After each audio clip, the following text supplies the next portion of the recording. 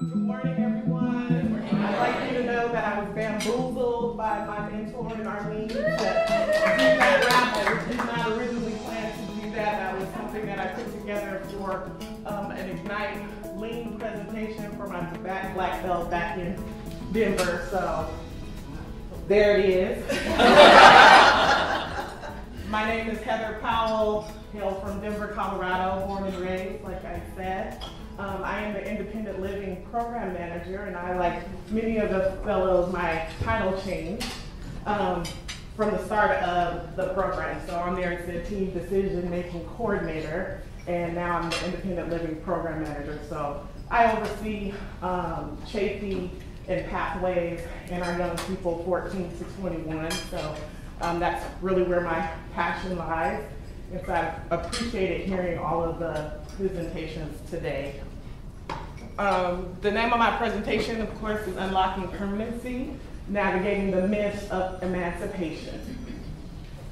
And so it's just one of my favorite quotes that I have up there, but what I'm going to kind of go through today is I'll give you a little bit of a glance of what Denver looks like, and of course what my lovely Pico was, and go through kind of what my project was and what I did, and then moving forward as far as next steps and how I kind of felt about the program.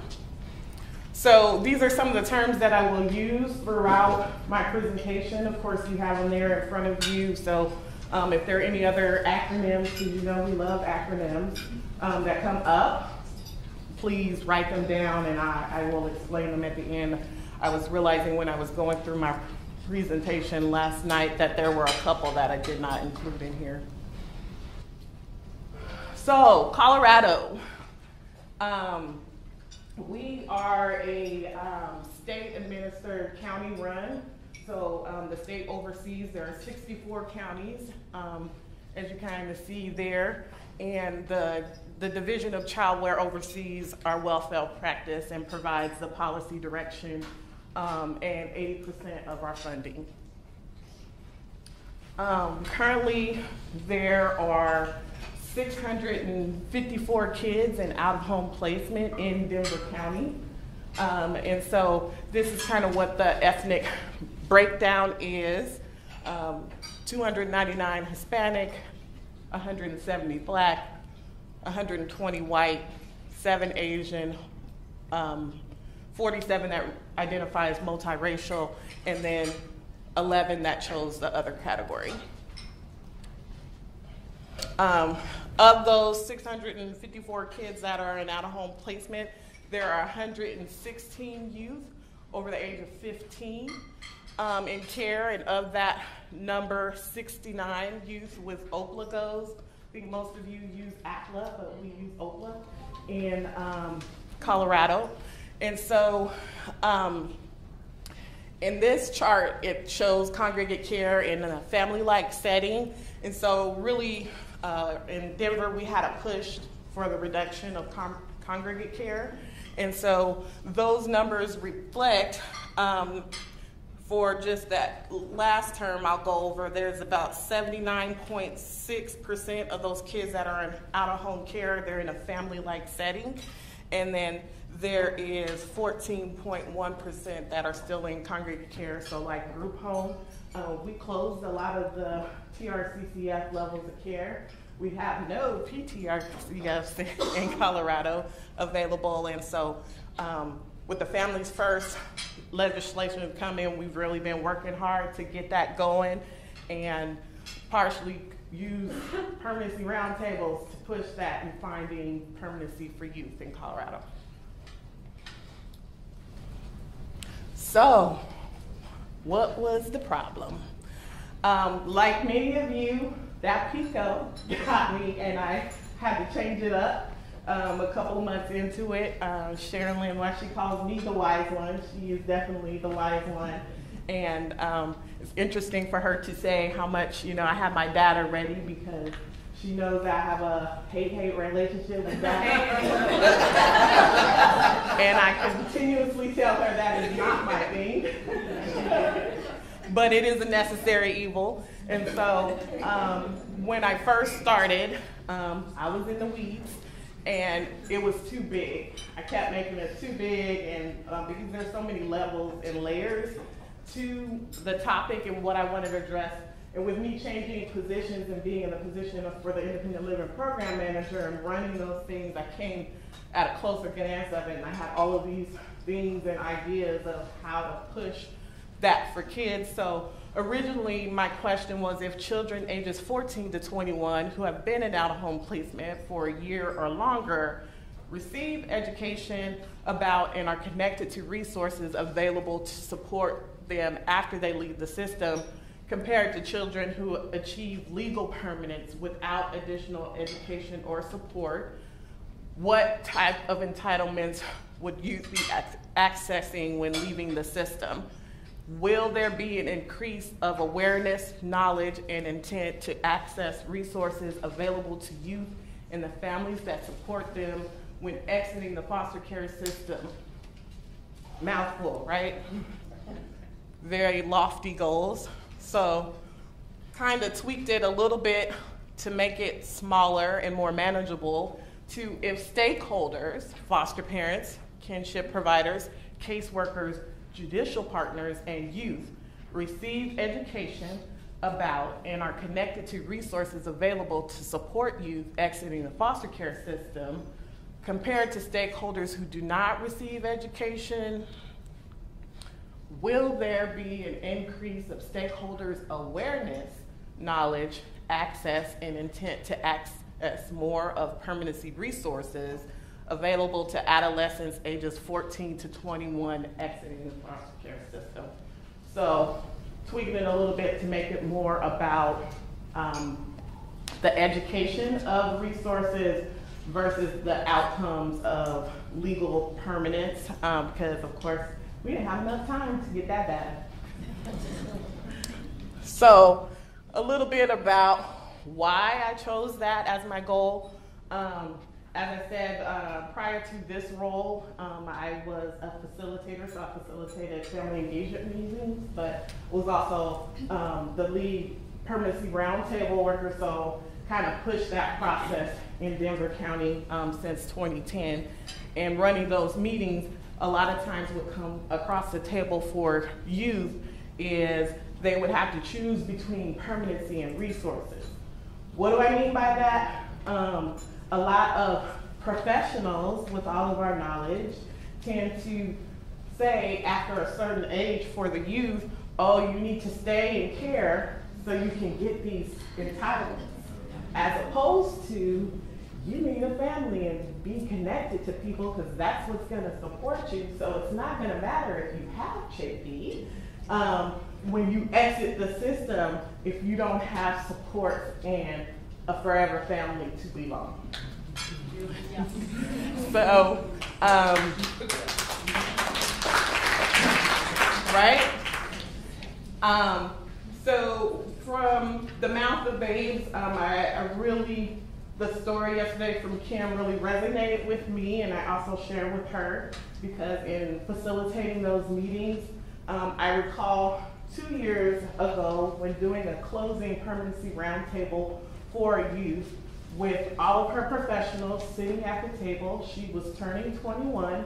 We had to close her case, and she told us, y'all made me homeless, and I was better off with my family who abused me. That was a gut punch to me, and I didn't make it to the bathroom, tears streaming down my face, because she was right. We had failed her, and were getting ready to push her out of the door, and she had no resources or support. So that stayed with me. I'm typically not able to say it again without getting emotional about it, because we get it wrong a lot, and so much want the opportunity to get it right. There was another youth that when I was a caseworker and started 13 years ago, he was one of our legacy kids, meaning that he had been in the care of us for 10 years or more. when asked about like who his emergency contact would be, he got very emotional and yelled out, "A building raised me. I don't have anyone." And so that really drives me on this work and why we must do better. So when I talk about myths of emancipation, is my experience in Colorado, there's a lot of myths out there of what people think about for children, our teens, right? When they move and we couldn't find adoption and we don't know where for them to go, they're like, oh, you're just gonna get an emancipation goal and all of these services are going to magically come. Not thinking of, if you have children, you don't tell your 18-year-old, you're emancipated now. Go forth and be productive, right? Who says that to anyone? But that's the language we speak as social workers. Check the box. That's the track you on now, kid. Good luck to you. You know, call me if you need something, right? And so, reviewing the literature, there was a great article about emancipated youth, but statistics tell us that when giving youth an emancipation goal, there are lower rates of high school graduation, a decreased likelihood of obtaining secondary education. So those entitlements that we're fighting for them to go to college, they don't go to college, right? Higher rates of mental health concerns and an increased risk for homelessness, i.e. we waited down to the last minute and aged them out and closed the door. So in this article, it was examining the use of an emancipation checklist to be used in court, and it was designed to provide guidance and accountability for stakeholders, ensure that the youth voice was there in planning, and help youth better prepare for successful emancipation. We did used to, like back in the day, use an emancipation checklist in Denver. We have benchmark hearings in Denver that start at age 16 to kind of go through the emancipation checklist. And so on there are things like if they have their vital documents, if they know how to access medical resources, if they have mental health in place, who are their emergency contacts, and what that looks like for them. And so during the benchmark hearing, it's supposed to be more personal, so the judge will come off of the bench and go through the checklist with the youth. So it's supposed to be felt as more informal and really kind of connect with the youth and engage them in that way of, yes, do you want this? No, you know, do you know how to do this? And then usually the youth GAL will buy them a meal, whatever they want. We had a youth that said they wanted Cheesecake Factory, so they bought them Cheesecake Factory to share a meal with the team in judges' chambers. So the kids come to kind of like that experience. And it's a way to kind of engage them and get them involved in court, because how many youth that we have that, you know, they're just like, you guys are gonna do whatever, I'm not coming to court. So for my project, what I did is to kind of see what information was out there, because I recognized there's a need to educate, but before I did that, I wanted to be very thoughtful about how I went through that, because emancipation, our teens are not new, and for some reason we're still not getting it, so I kind of want to know what was out there before I started to develop how to take that apart and dismantle them for them. So I came up with a 4-question survey, and it was sent out to foster parents, attorneys, judges, probation officers, caseworkers, and youth. I had about 300 surveys that I sent out. Of that, I got 68 back. And so Sherilyn is such a little educating cheer mom that she's like, that's good, Heather, that's good. And I'm like, that's terrible.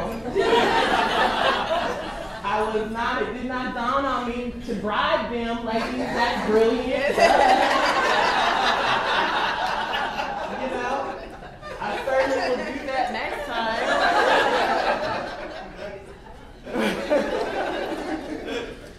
So, what did the survey say? Okay, the first question I had on there was what their role was in working with youth. And as you can kind of see up there, out of the 68 that I had returned, I had one judge, 0 attorneys though. 0 attorneys. One judge. One judge. Yep, give it up for the one judge. And so, as you can kind of see, caseworkers, 37 caseworkers responded, which was great. And then kind of I like that 10 foster parents responded. So I kind of thought, okay, that's a little good, I guess.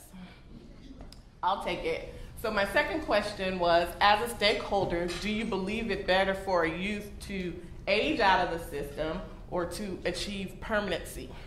And so as you can see, most people said 80% to achieve permanency. But it's that 20% that I was worried about that were neutral on it. So they didn't really answer our no, which is very indicative of who we have in our workforce and serving our youth. The last question that I had on there was, to the best of your knowledge, which youth populations are eligible for the following services? So I had this grid, and they could answer that these services were either for youth reaching permanency only, meaning, adopted, APR, those routes, or youth aging out only, or both. And so it was kind of a little bit all over the place, but telling that the youth aging out numbers only were pretty high in all of those areas, hence where those myths come from about what kids that have just been in care can and cannot receive.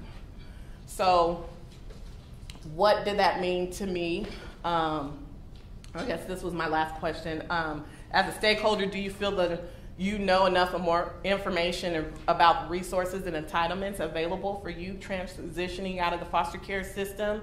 And people were honest, and 85% said that they did not know. But that's still that 15% that said that they did. Can't even blame it on the attorneys this time because they didn't respond.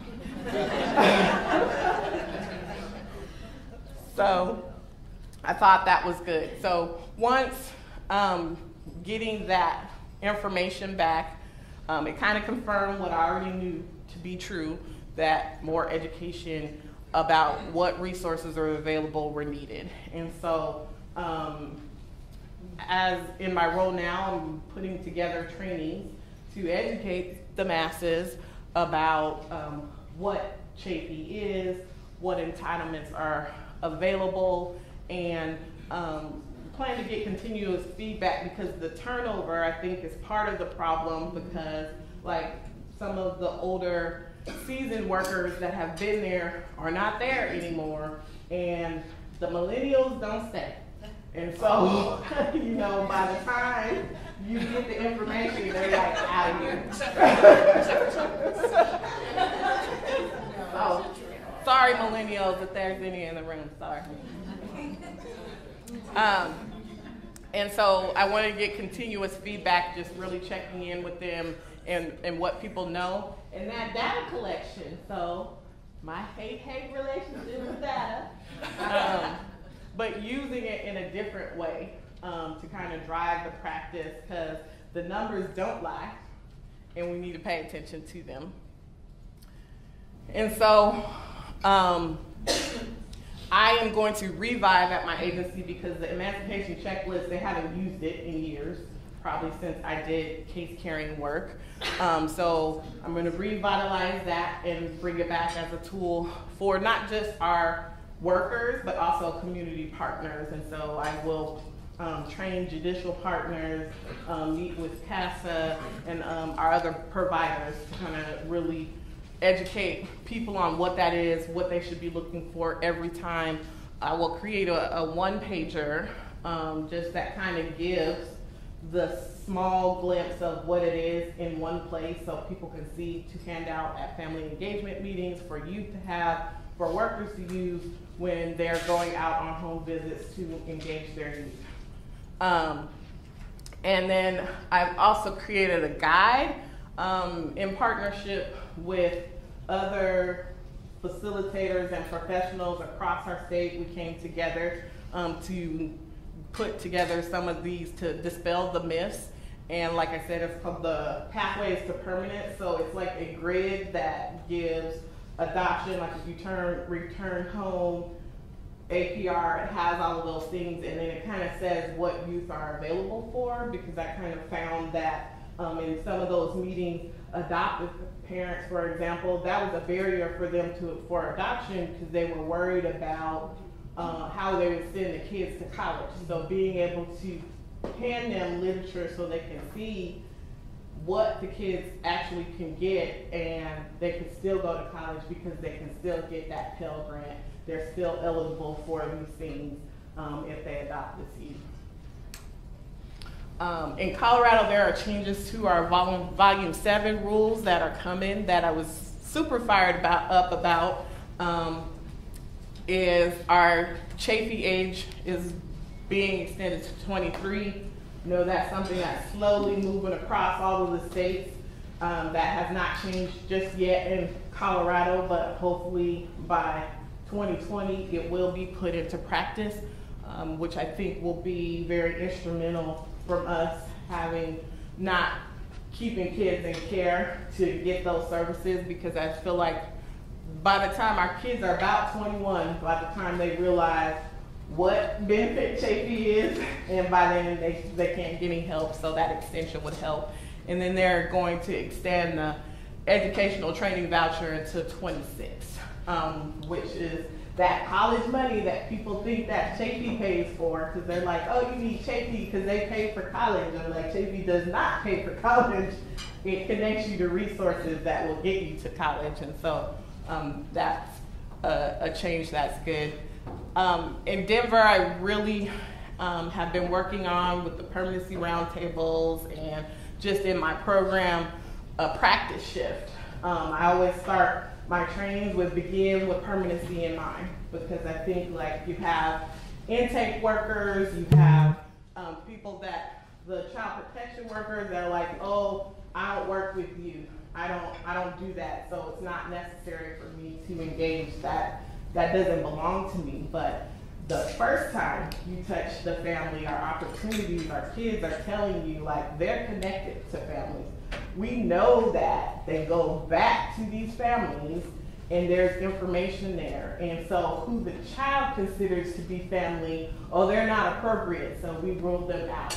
And, you know, looking at what was a worry at 6 and what's a worry at 16 does not look the same. So really trying to say that over and over again for people to get that the first time you touch the child, you need to keep that thing in mind, and that it's not better for kids to stay in foster care. We do a terrible job raising kids. And so to get entitlement. So kind of some of my reflections in doing this program, I am thankful for this opportunity. I have really pushed myself to limits that I didn't even know that I had some more. I have changed my perspective on data, and now I have a love-hate instead of a hate-hate relationship with it. But really kind of just changing my mindset on how you use the data in the relationship with the data. I always thought that, you know, numbers, people, you can make numbers look like anything, but, you know, I'm an engagement person. I like to engage, and, you know, tell me how those numbers happen in real life. Like, that's been my thought process. But then in seeing if you kind of change that in how I present that to people, that I could utilize those numbers to help that impact in life. So that was something that I was really happy about. And then my quote here is, stay patient and trust your journey. I think like a lot of you, we have so much on your plate, and putting this program on my plate at the same time I was taking over the IL program manager position and my supervisor thought it'd be fun to push me to do the black belt training of like, go Heather, go. And so I was doing all these things, but realized, you know, that is leadership, and I was like, there's a method to my madness. So taking all of that on, it kind of layered up and helped me to see that I would be able to use all those tools, and so now I'm ready. And so in listening to all of you over the past couple days, I was feeling like, dang, I didn't really get anything accomplished here, because I do feel like I'm at the beginning of my work. Like, my work has just started, and that is true, but I have done a lot of the legwork to put the tools in place to get going, and so I'm thankful for this opportunity. I was a bit worried when we started this project, and I remember telling you, Sherilyn, the stuff that we need to change about this program. We'll talk about that later. There's highly probability. But, I was worried about how data heavy and research oriented the project was, because in some of it is like over my head, but really am appreciative of that, because how else would you learn the leadership qualities that you need to know if you didn't have something you were working on that was tangible and kind of bump your head through it?